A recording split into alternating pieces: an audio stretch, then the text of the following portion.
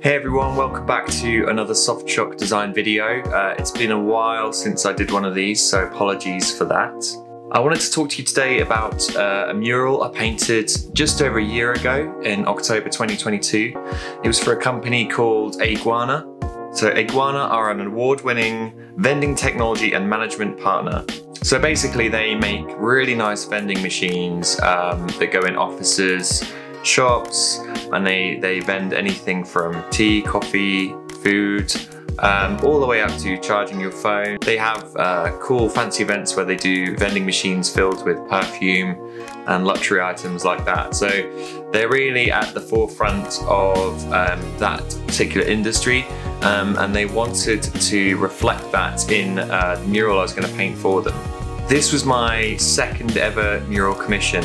And it was quite a step up from the first one I did. The dimensions were 5.4 by 4.4 meters. So yeah, it actually spans 2 floors, and I was going to need to work out how I can access those higher areas. For this mural, I actually bought myself a projector, which is just here, this baby here. And the aim was to kind of get the digital drawing that I had created on my iPad and project that on the wall and then trace over those lines, so I had a perfect design in scale, in proportion on the wall. However, that didn't quite work out how I wanted it to. I found out very quickly when I started trying to set the projector up in that room that I didn't have enough space behind the wall for me to project the mural. So basically it was just kind of taking up a quarter of the wall space instead of the whole wall. I had to kind of go back to the drawing board with this one and work out another way that I could get this mural design up onto the wall in proportion and looking good, ready to paint.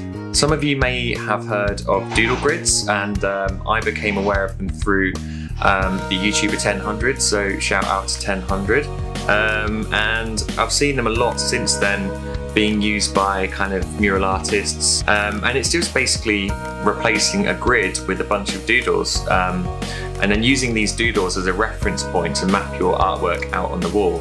And I found this was actually a really effective method for getting my design onto the wall. It did mean I had to paint a massive doodle grid on the wall. The clients were a bit worried when I started doing this, as it looked nothing like the design that I proposed to them earlier on. However, after explaining what I was doing, they were completely cool with it. So, and it did make kind of putting the design onto the wall a lot easier. There's a lot more reference points with the doodle grid than there is with a standard grid. And yeah, I think for my first attempt it went pretty well.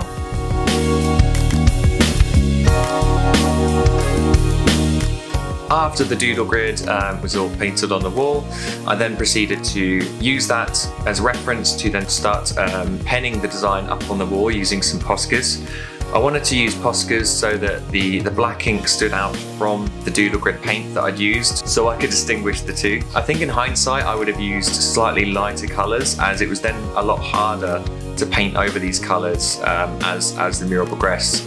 And once I had finished drawing up the design on the wall using the Poscas, I was then ready to start painting, which was very exciting. Computers are a new world.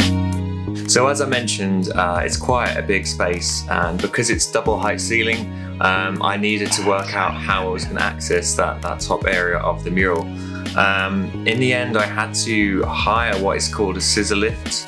So unbeknownst to me, I actually needed a license to use one of these lifts. So about 2 or 3 days before I was actually meant to start painting the mural, I had to go and take a test to get my iPath training, which means that I was then qualified to use those lifts.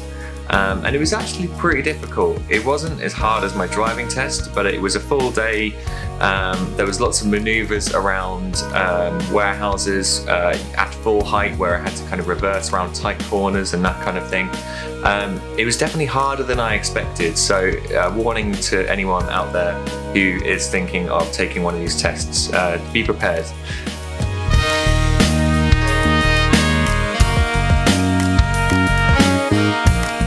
The company wanted the design to be in an isometric style using their brand colours, and they wanted the design to incorporate vending machines that they produce and show some smart technology in there, and really just kind of portray this futuristic utopian city where these vending machines may become part of people's lives a bit more in the future. And they wanted to inject some fun in there, add some characters, that kind of thing. So it was a really fun design process. I love using isometric style.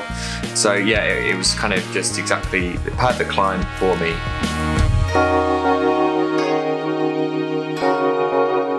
I started wanting to design and paint murals from 2020. I think it was something that I dreamt up during the lockdown days, and it was just really an urge to want to get away from my desk more and kind of get physical and have something that's still creative and still using my illustration skills, allowing me to kind of travel to different locations and paint these large-scale murals. And there's just such a sense of satisfaction in creating these murals, I feel, that you don't get with necessarily handing over digital work to a client. Yeah, so it was a real kind of learning curve. Every mural that I have done in the last year has been a new experience. There's been something I've learned from it, and I've been taking notes on all of these and trying to kind of improve myself as a mural artist. So I think, yeah, every job you get where you have to do something new, try not to be too afraid of it and try instead to look at that as a learning experience and take something away from it if you can. For this mural, I was just using standard kind of household paints, so Dulux Trade mainly, and then just brushes really. No spray unfortunately, as it was all indoors, so couldn't have any nasty fumes hanging about. And yeah, I basically just got the color palette approved by the client, and then I just took that color palette to paint shop in my area and asked them kindly to mix up some colors as close to those colors as possible. I think when you're transferring a design from digital into physical space, those colors don't always translate too well, so it's worth just kind of letting the client know that the colors may change from what they're seeing on screen to the final presentation. I think overall we got a fairly good match to the colors that I initially showed them on screen when I presented the design in the first round. So and they were really happy with how they looked. In fact, a lot of people were complimenting the color palette, which is really good. The painting process was actually quite a bit slower than I initially thought it would be. Again, another lesson learned there. I think I made it quite hard for myself because a lot of the shapes were quite detailed, and there was a lot of kind of straight lines and straight edges that I had to get quite neat and tidy. I don't think there's really any secret to this part of the mural other than it's just hard graft. It takes quite a long time to get that paint on the wall. It was quite a big wall to cover, so it felt like an impossible task at the beginning. But luckily, you know, once you just kind of get into the groove of things, it soon flies by. I was really lucky as well to have my partner Tanya come and help out on a few days, which was very kind of her, giving up her spare time. I think in total, the mural took about 8 days. And each day was quite a long day. I would arrive in the office about 9 AM, sometimes a little earlier, and on some days I wouldn't kind of leave there until maybe 9-10 PM. So some of the days were quite long. I think I was just really driven to get this mural done, and because I underestimated how long it was going to take to paint, I think I just needed to make up that time somewhere. I think it's made me learn that when you're doing mural commissions in the future, whatever time you think it's going to take, you know, always add a couple of days on top of that, and that's probably going to be close to the actual time. You always have to allow time for unexpected things that happen, and there were a few of these on that project. Okay, so here are the final shots of the finished mural. Enjoy. Homicidal Batman.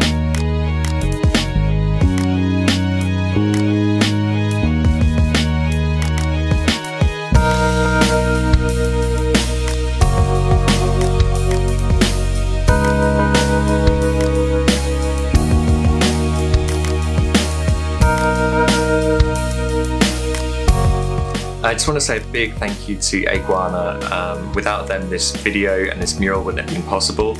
It was a really fun one to design and paint, and you guys were also very lovely throughout the whole process, giving me free teas and coffees, welcoming me into your office with open arms, and kind of making me feel like part of the team for that week and a half that I was painting. So thank you very much. It's very much appreciated. Please make sure you give this a like and leave a comment down below. This would really help me. I'm a very small channel at the moment, so any kind of love and support would be much appreciated. This video isn't sponsored by anyone. However, if you would like to support me and the channel, then please go on to softshopdesign.com. I have a shop on there where you can buy limited edition prints from as little as £20 each. So please do take a look. I'll hopefully be adding some more into that shop soon as well. Okay, this has been really fun. Thank you so much for watching and spending your time, and hopefully I will see you on the next one.